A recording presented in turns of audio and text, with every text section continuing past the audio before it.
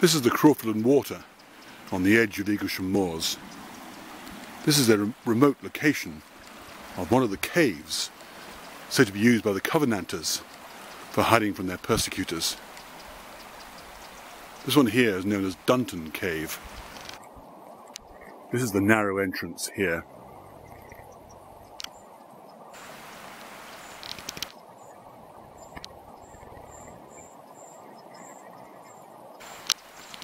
Dunton's cave is said to be artificial.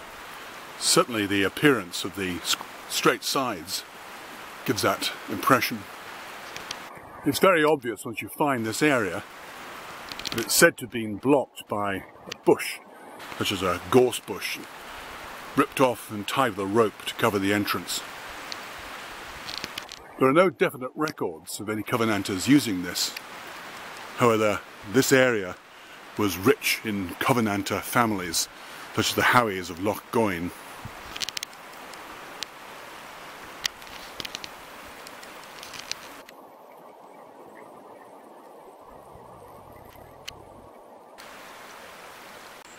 You can see that a crude access of sorts has been constructed. There are a few footholds cut into the rock.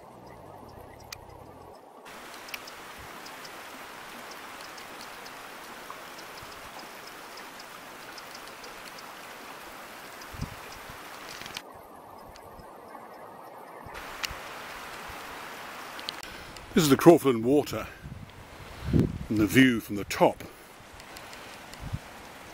Dunton's Cove lies just beneath.